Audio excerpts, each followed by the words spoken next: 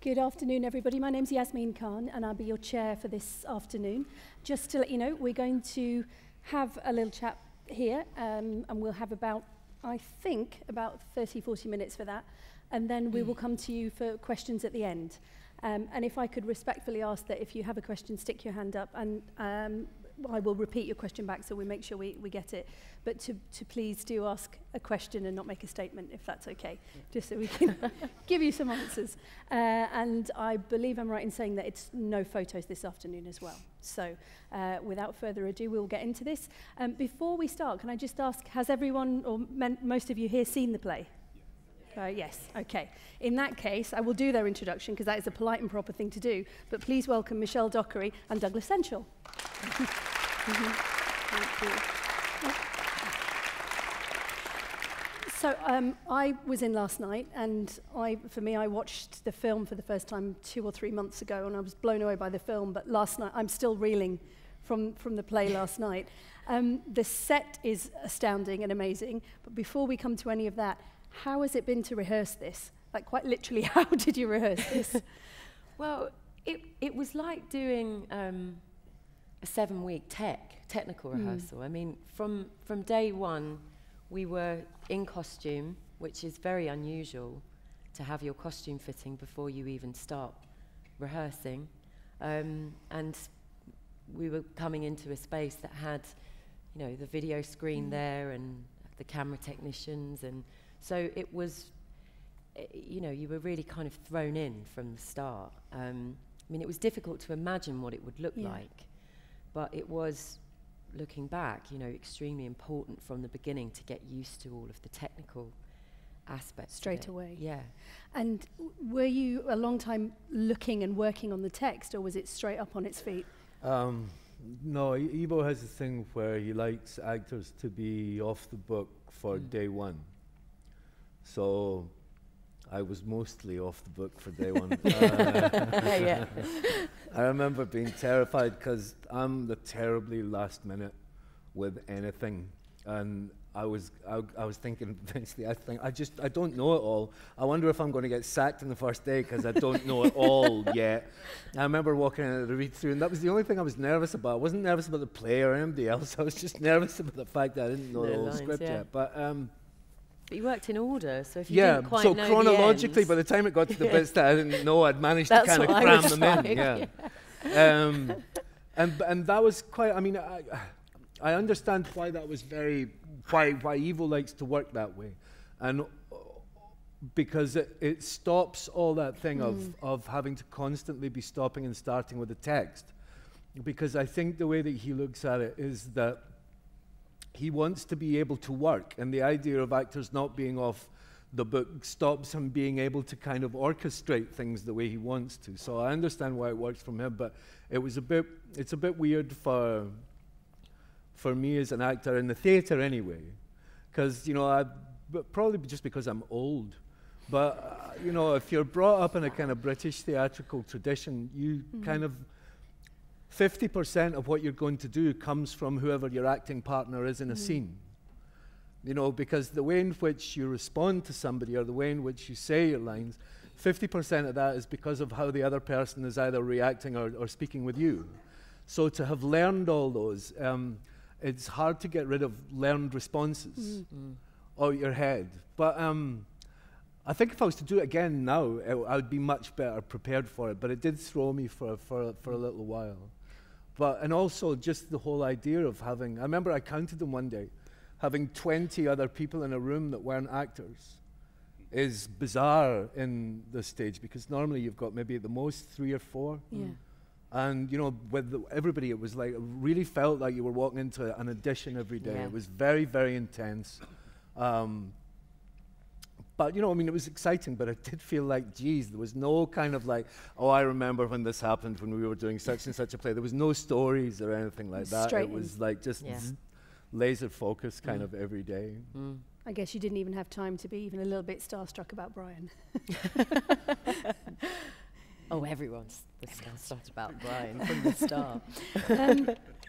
And that way of working that you describe, excuse me, it doesn't feel like, as you say, a particularly British theatre way of working. You spend a long time, you know, with the text, talking about it, mulling it over the topics, and of course we'll come to this because it's a very prescient play, but it seems like there was no time even for those conversations, or it was a different way of working. Well, I wonder if it was even more so with this play because of the enormity of it. I wonder if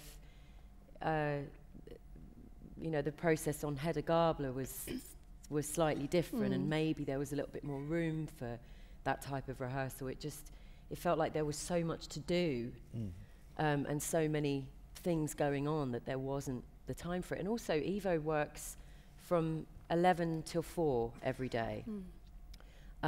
So it's very intense in that time, and it's very formulaic. So like we said, you go from the beginning of the play to the end of the play. But actually, we didn't finish the end of the play, did we? Right, so we ended up doing the last scene. So up and from when Jensen walks away, and when I go and have a paddy in the box, we hadn't done any of that in rehearsal. So we were coming onto the stage with this unfinished feeling, you know, that you're never quite prepared when you go on stage. But you hadn't actually rehearsed that bit. Hadn't actually done it. But so much of it, you don't really know until you're on stage with a play like this. Like, you can never really imagine what it's going to feel like. And especially having a restaurant there with the public having a lovely 5-course meal. And that was something we were really apprehensive about. It's such an unusual thing. And what surprised me about it actually is that I like that feeling of us being on stage with the audience. That us and them thing is the gap is closed, and even that whole pre-call at the beginning when you can see us getting ready. And at first I was like, well, surely we can't do that. We're actors. You can't see us before we come on stage in character. And of course now I really enjoy that part of it, and it actually, for me, it calms my nerves a little bit, being able to kind of see your audience before you come out and play the role. The idea of it on paper must have been... Yeah, it was just different, just very, very different, yeah. Have the audience been behaving on stage? Have there been any moments? No. Yeah, there haven't been any moments. I mean, like, you hear little bits from the guys that work in the restaurant who are serving the meals and all that kind of stuff. And apparently there was one audience member who turned up one night, and I think whoever they were coming with hadn't turned up, and they got a bit pissed, and they got so pissed that they said, we put a bucket next to her. But I was completely oblivious to this. Because, the idea that if somebody says, look, there's somebody who's a bit pissed and they might be sick, it's just going to go, what? Terrifying. So it's kind of better that you don't know about things like that, really. Especially when, you're doing scenes at the bar or sitting in the restaurant. You think, well, who is it? Is it one of them? Or, you know? With your very intimate scene at this table, I was watching last night, and the guy behind you was very respectfully, Britishly going, they're acting. Well, that is so, for the guys to watch that on the screen, to see, they watch people's reactions more than they watch us, because every night it's different, and it's, I'd love to be able to see that, actually. I'd imagine you've had some gigglers and some, but last night's women watching their husbands, you know. No, I do see or not looking at all. Trying to find something very interesting in their glass, while it's going on. The guy last night, I'm sorry if you're in, by the way, it was hilarious. I just thought any minute now he's going to go, well, it's been quite cold recently, hasn't it? Or, I'll have what they're having. Yeah, exactly. So I'll have what she's having. That would have been So obviously it's a film that is notorious and well known. How familiar were you both with it, and did you make a point of seeing it or not seeing it beforehand? Michelle, for you, was it? I saw the film just once when I was offered the role. So I hadn't seen it before. I'd obviously heard about it, but I watched it and that was it. I didn't go back to it. And for me, that was very important not to make too many comparisons with the role, and actually Ivo was quite encouraging. He didn't, we didn't really talk about the film at all during rehearsals. It's, but of course it's an incredible film, and but it's nice to be able to also just go, yeah, that's that, and this is this. exactly. Yeah. And are your characters, because I'm not just saying this to crawl, but you are younger than, to me, Bill the character in the film. Yeah. Well, I mean, that didn't make any difference to me at all. I mean, I knew the film very well because I love it. I think it's a great film. I mean, in some aspects, I don't know how well it's aged, but and it's funny because I knew that this play was happening because I had friends who were going up for it, and I thought, you know, because William Holden was, you know, a little bit older than me, I kind of thought, oh, well, there'll be nothing for me in that. But I thought, oh God, I'll go back and watch the film anyway. And so I'd watched it again, and then this came up. And I don't like watching things too close to going into rehearsing, because when you start rehearsing or learning something, you're very, or at least I'm very suggestible. And, you know, if you get stuck in bits, you can kind of think, well, what did William Holden do? Yeah, that's true, yeah. And so I didn't really want any of that in my head. And, you know, as Michelle said, Ivo never referenced the film once. Nobody, neither did Brian, nobody kind of referenced. But in the film, it was a bit like, you know, there was none of that, which is great because it's really not helpful. No, it's not. It's always best to just work with what you've got, do you know what I mean? In some ways, I wish I hadn't have seen watched it. Yeah, I would have waited and watched it at the end. Because you naturally do that thing, don't you? Because you have this vision of what that scene was like in the film, and it is hard to put that away. Yeah. And when you look at it now, obviously with all the audio-visual elements and everything, it's an incredibly busy stage, but is it a play that is filmic, or was it the film originally that is actually in itself quite theatrical? I think it's the film's very theatrical. Yeah, I mean, I agree. I mean, Paddy Chayefsky's script is theatrical, and I think, I think, you know, anything that's set in a newsroom, because I think a newsroom's theatrical in itself. I mean, you know, I've never worked in one, but, you know, from the people that I know that do, I mean, I think it's a very pressurized situation, you know, and anything like that, you know, raises, you know, your way of being. But also, I mean, the performances, I mean, when you look at, I mean, not so much William Holden, actually. I mean, I think he's quite held. He is, but when you look at, you know, especially, you know, Robert Duvall and Peter Finch and Faye Dunaway, you know, I mean, they're big performances, you know, I mean, and it was the style of the time, really, wasn't it, as well? Yeah, but even then, I thought they were, you know, they were pushing it a wee bit, you know. But I mean, and all the better for it, I thought. Yeah. But which is why it always surprised me that nobody got round to doing a theatre version of it before. It's I must admit, for me, I did think, how is this going to work on stage? And it's amazing to see it. For me, it draws a lot of parallels of you know, things that we say about the media at the moment, is what pulls focus. And a lot of the time, I don't know if it's just me, but I was watching all of you, but I found my eyes drawn to the screen, which is, of course, the parable of our times, is we live by the screen. Do you feel like you're working with what you're working, or do you ever feel like you're fighting the other elements, the screens and what have you? No, I don't. I mean, I think I try not to. I think I worried that I would during rehearsal. It felt like, how is this going to all work? And you know, as I said, it was difficult to imagine. But no, I mean, it's exciting. I mean, every night, you know, coming in from the South Bank doing that scene is just, every night it feels like we're doing something so cool with that. I mean, it's.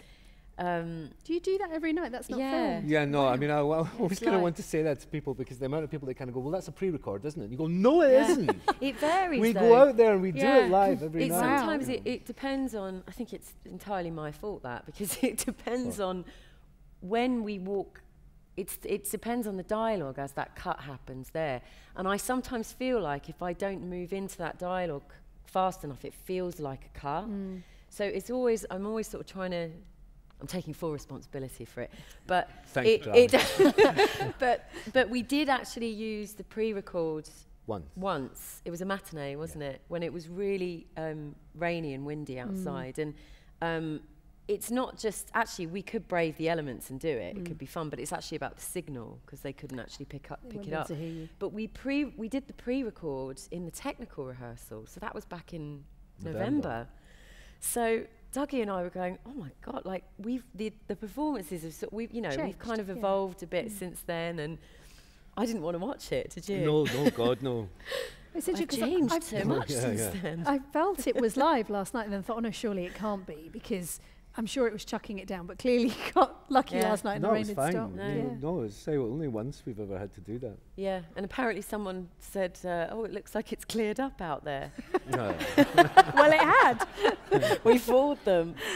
It's brilliant. I'm glad to know that it's live every night. Wow. I And think again, that- I presume you haven't had any mishaps where there's people jogging past. It's a bit lively at the weekend. Yeah, I can When people have imagine. had a drink at the BFI. One of the first times that we did it, there's kind of one of those military boot camp exercise groups where they run 10 kilometers, right? And then they stop in the courtyard just outside the front of the National, and they do, star jumps and all kind of shit with this big kind of sound system, kind of giving it. Yeah, he was like, "Give me 10!" And I'm just thinking, what are we going to do with this? And then there was another night when... What did you do? Just shout over? No, You were well, just- thank you. Well, our stage manager, who are always, the heroes in situations like that, just went over and kind of said, "Can you please stop for like 5 minutes while we do this?" And they were very nice. And then there was an email conversation that happened online because we had to find where they were, because you thought we can't have this, for the next 6 months, 3 months, or whatever. And so they had a very polite email, dialogue, and they agreed to turn up a little bit later. So it solved the problem. And what was the other thing? Yeah, Paddington was getting shown at the BFI. And so there was all these trucks. We came outside to get ready to do it. And there was all these trucks that weren't supposed to be there. And they'd already started cordoning off the whole area. So we couldn't go to where we'd done it. We couldn't actually physically do it the way we did it. So we had to improvise and come from the other end and just kind of do it commando, which I had no idea that was Paddington. Yeah, I think so, yeah. Hugh Bonneville. Yeah, it's his fault. It's his Blame fault. him. My Usually. dad, God, typical. Upstaging me. Again. Should have sent an I email. had no idea it was that. Yeah. So if we come to the themes of the play, I don't know if it was just that it was ahead of its time in what it was saying, or that it just seems particularly relevant and prescient now. What are your thoughts? Well, I don't know. I find it very depressing. Yeah.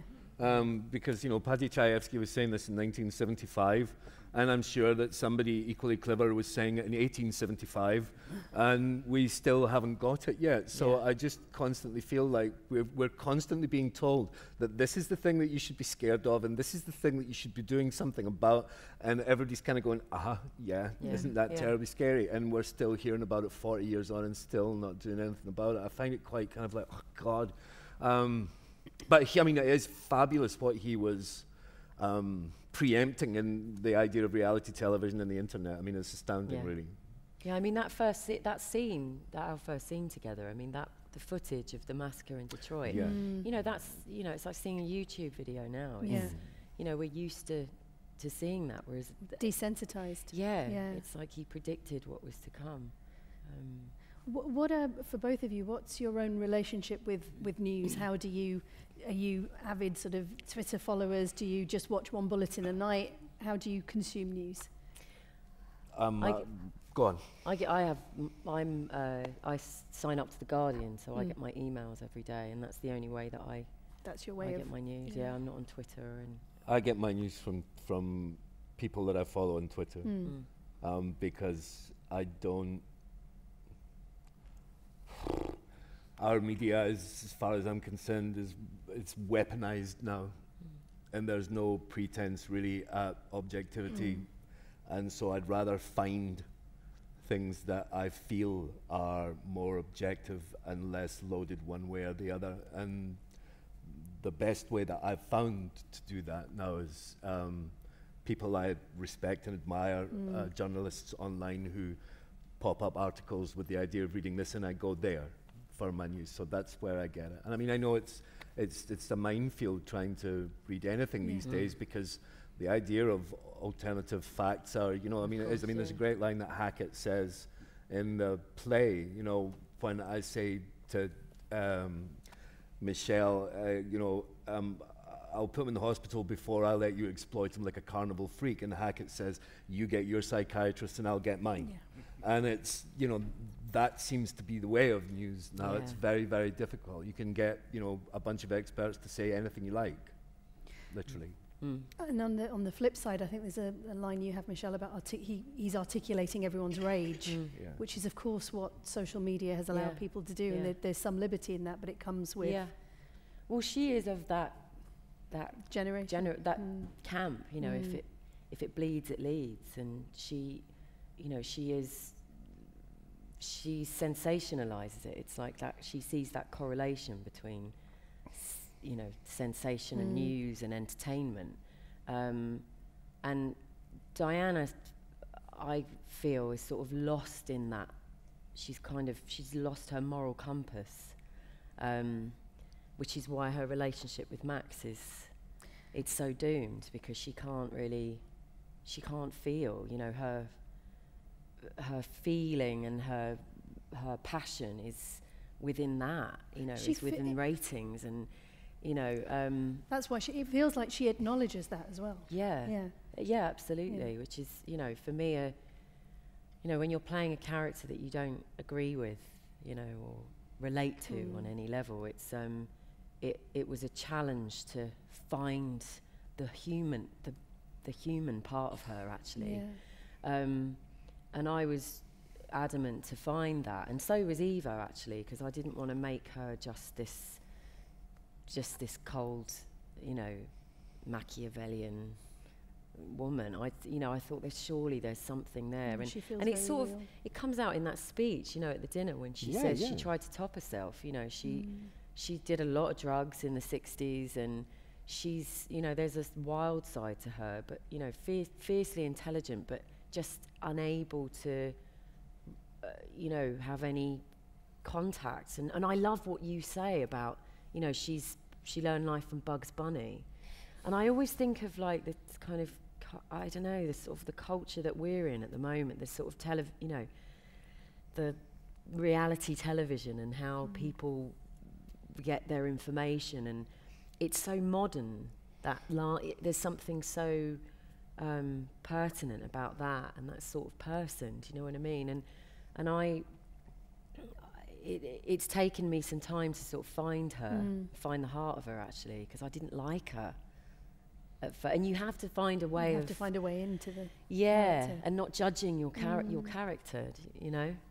Again, another thing that seems certainly at the time of the film, but you know, the text overall is the ahead of its time, is the sort of gender role reversal that you have in the relationship, which is that, I'm going to put this in sort of, but he fancies her more, you know, to put it at its basis level, that he needs her more. And you don't often see that. You often see the woman very wanting of the man. Yeah. It's an interesting one to play. Yeah, I think it's really tricky, actually, because in the scene that we've got where when you come into the office, I always worried about, you know, the only line that I've got that I say, and I thought I was hoping you were looking for an emotional involvement with a craggy middle-aged man. And I think with, especially the way things are today, I think the only person, I mean, like, if you heard that, if you're down there to talk about business, to talk about work, and somebody, you know, a man, you know, however many years your senior, if that was their reply to you pitching an idea to them, you kind of, I mean, I kept on thinking, what kind of man would come out with something like that? And I was very difficult to get myself away from a creepy old man, and try to find that based in something else. But as far as, you know, the roles kind of being reversed a bit, I mean, I quite like that. I had no trouble with that. Yeah, Jesus, I mean, the more the merrier with that stuff. To me, it feels, in that particular moment, to me certainly, it felt like he was very self-aware that he was almost becoming a cliche, as he's a middle-aged man. I think also there's another thing with the idea of the roles being reversed. I mean, you have somebody who is cheating on their wife and then coming to the person he's having an affair with and talking about how painful it is for him. You know, there is a little bit of that, you know, you and your poor man pain. You know, there is a wee bit of that. So I mean, I don't think it's completely reversed in that way. But I think they're very human. I think, you know, when you say outside that, you know, it's a Greek tragedy, it is a little bit like that, because I think we both know we're probably screwed from the start. You know. But I can't help it, because I think he's teetering about all over the place, because it's like Jenga with him. All the bits are just being taken away from his life, and it's all just about to come tumbling down. And I think, you know, Diana's the catalyst for that. He knows it from the start that something is going to set it off. Yeah. I also think, don't you think it's the language is it's really complex in places. Like it's not black and white. Like it's surprising, and sometimes as an actor you want to really find what's right, like what is the right way of saying this or the right way of responding. And actually for us, what I'm loving is, now that we're right into the run of it, you know, we're halfway through now, we're still finding different ways of shifting. There's moments that shift in the scene, especially those two scenes. No, absolutely. I mean, I'm enjoying doing that a lot more now than I ever have before. Absolutely, it was quite a struggle at first. Is that usual to still find sort of this long into a run now to find new moments in scenes like that? Oh, hopefully. I mean, I haven't done a play in 6 years, so I mean, from what I remember, you're still exploring. But there's something about this play and the writing that it can be. It's like when I say "not anymore." You know, he says something going on between you and Hackett, and she says, like, even in "not anymore," there are so many different ways that I can express that. Like the other night, I thought maybe she's really gutted actually that she didn't get both. She didn't get what she wanted and still have her thing with Max, you know. But then sometimes I love playing "Not Anymore," you know, a cheeky. It doesn't. With some plays, I think if you play too much, it jolts it and shifts the scene. But with this, it's like we're always kind of finding new stuff, aren't we? Like I love our last scene. Yeah. And how that is. Like, I'm always changing her reaction to his breakdown in that moment. The one where he's on the floor next to it's great and we're a very playful company, actually. We're all we all kind of have a little play. It's great. You know, no one's sort of rigid about what they're doing, are they? I think this is also, when you said at the beginning it was like a 7-week tech, this has been like rehearsed to within an inch of its life. Yeah. And so it's a really, really well-oiled machine. And the good thing about that is that there's room then to experiment. Because I mean, I always think of it as a wee bit like a band going into a studio to record an album. You know, you play every instrument, whatever, to get them all perfect. And by the time you take it out on the road to play live, it leaves room, because you all know everything so well, it leaves room for somebody to go off and riff off a wee bit. And if it kind of comes to its natural end, you always got that bass line to come back to. Yeah. And it feels it's so tight. And it feels a lot like that in this play. Is because it's so kind of, and also because you can't mess about with this too much, because so many of the cues are so vital. So much of everything is like set up. You know, there's no room for that. You know, I mean, the timings of the show are incredibly similar every night. You know, I mean, the show only goes out by maybe 4 minutes. Yeah. You know, either a couple of minutes down or a few minutes up. I mean, it's pretty much on the money every night. Whereas, you know, other plays that I've done, I'm sure you're the same. You know, they can go out by about 11, 12 minutes. Yeah. But this is really slick, you know. And before we'll get to questions from you all very shortly, but because obviously you've both got backgrounds in other forms as well, particularly television. I'm not going to ask you which you prefer, because I know people always say don't ask me that. But do you work in very different ways for something like this versus Downton? Yeah. It's just so different. It's such a different way of working. Your hours are so different. You're playing a scene and then it's gone. You know, you're learning something and then it goes away. You know, with the play, it stays with you for however many months, you know. I don't really have a preference, actually. I love doing both. what's great about this, of course, is that there is a bit of both, which is unusual doing a play. And I am conscious of that when we do that scene outside, that you are acting for television at that point. You know, and that's so unusual in doing a play. You know, it's not what you normally do. Yeah, I mean, they're entirely different. I want to go back to my band metaphor again, because like film and television is very much like recording an album. You know, because you can do everything, you can get everything until you get the thing right. Yeah. And you do it, you know, and it doesn't matter whether you're doing the bass first or the drums first or the vocal last or whatever, which is very much the same in film and television, where, you know, you can be doing some scene from near the end on the first day, and then you do the beginning, you know, halfway through, and everything is out of whack. Whereas, you know, on the stage, you know, you're doing from the beginning to the end every night, and you get to have a go at it. And the bits that you miss or you don't quite find, you have always got a chance to have another go at it the next night. And the fact that, you know, there's, you know, 800 people out there every night, and there is nothing like that in the world. No. And, you know, I wouldn't swap that for the world. I miss that.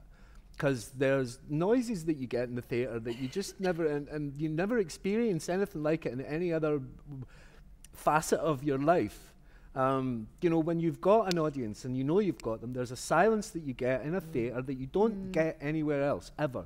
And it's puts the hairs in the back of your neck up, because you just think, there's something really great about that. And to the same extent, when you've got a night where you can hear people rustling or coughing or whatever, and you're just like, it's me, it's my fault.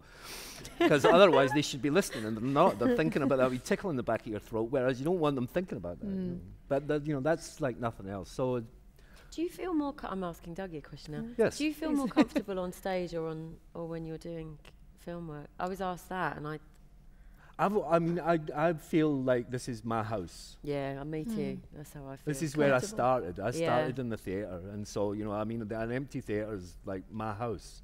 I like it here. Yeah. And I still haven't got used to the idea of acting and there being these, you know, so many, you know, a huge crew and people in, you know, you have that sort of audience, but they're not really there. That's they're not there to you know, to watch your 3 feet from your face. And I don't think I've, you know, I wonder if I'll ever get used to it, you know, whereas I feel the same on stage. I feel this where I feel more comfortable. But again, it's like you, it's where I started. So. But again, this play is particularly unusual because the audience are the audience, and it's so, there's the interactive element, they're very much there. And they're part of the show, aren't they? It's wonderful. I mean, that aspect of it is amazing, and it makes it so. Every night when Brian sits there, and I get to watch it from there. It's just sometimes I have to turn up stage because I'm going to burst out laughing, you know, because of the reactions or the ad-libbing that he does. It's just magic, and you can't compare it. I don't know what anybody else felt, but I know I was on the edge of my seat going, oh God, please don't let it go wrong. Don't let someone in the audience say something terrible or whatever. I'm sure they're all very respectful. But just the nerves of someone, you know, having one of the actors go into the audience. There was one lady one night, she was really uncomfortable, probably because she was just terrified. A die-hard Bryan Cranston fan. Was just like, oh my God, he sat next to me. But I think he made her feel more comfortable by the end. The lady last night was quite funny, and he said, "Are you enjoying the show?" And she went, "Yes, yes, yes." That was the first time. It was more, it was quite interactive. It was lovely. And on that note, we're bang on the nose of 4, so I must wrap up. But listen, thank you to all of you, because brilliant questions, and thank you to Michelle and to Douglas as well. Thank you.